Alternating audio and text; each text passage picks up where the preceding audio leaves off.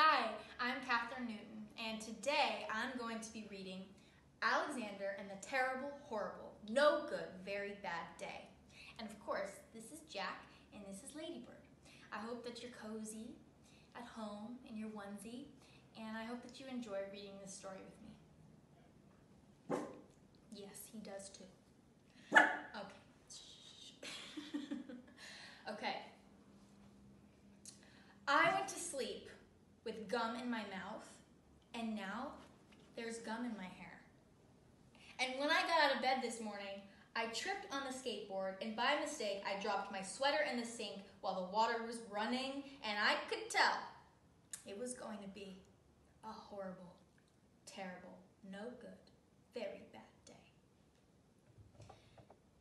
At breakfast, Anthony found a Corvette Stingray car in his breakfast cereal box, and Nick found a junior undercover agent code ring in his breakfast cereal box, but in my breakfast cereal box, all I found was breakfast cereal. I think I'll move to Australia. In the carpool, Mrs. Gibson let Becky have a seat by the window. Audrey and Elliot got seats by the window too. I said I was being scrunched. I said I was being smushed. I said if I don't get a seat by the window, I'm going to be car sick. No one even answered. I could tell it was going to be a terrible, horrible, no good, very bad day.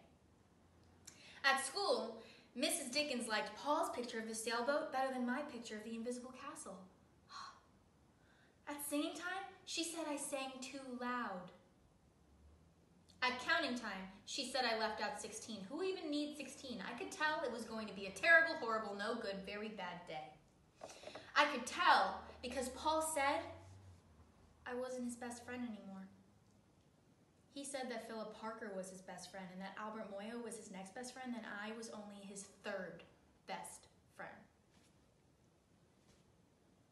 I hope you sit on a tack, I said to Paul.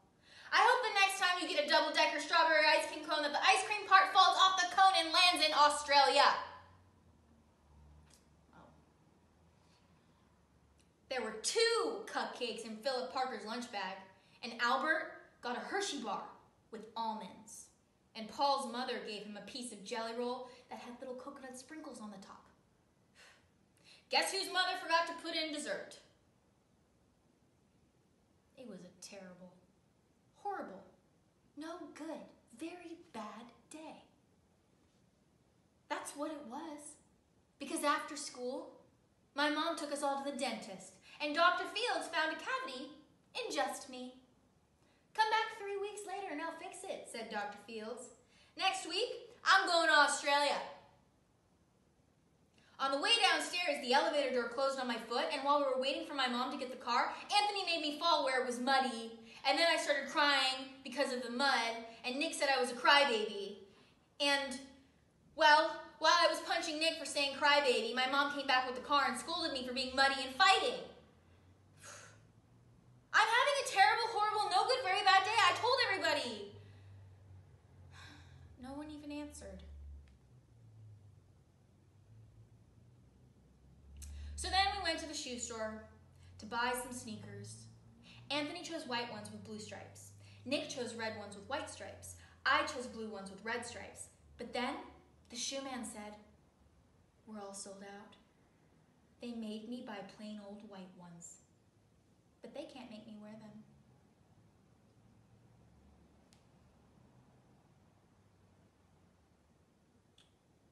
When we picked up my dad at his office, he said I couldn't play with his copying machine. But I forgot.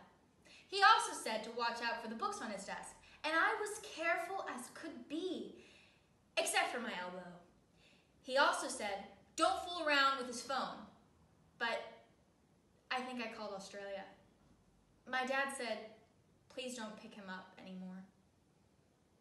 It was a terrible, horrible, no good, very bad day. There were lima beans for dinner, and I hate limas. There was kissing on TV.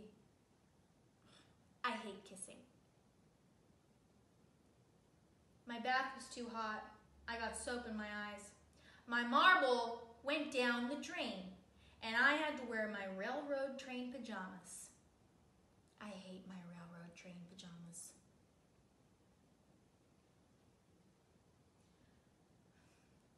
When I went to bed, Nick took back the pillow he said I could keep, and the Mickey Mouse nightlight burned out, and I bit my tongue. The cat wants to sleep with Anthony, not me. It has been a terrible, horrible, no good, very bad day. My mom says some days are just like that, even in Australia. The end.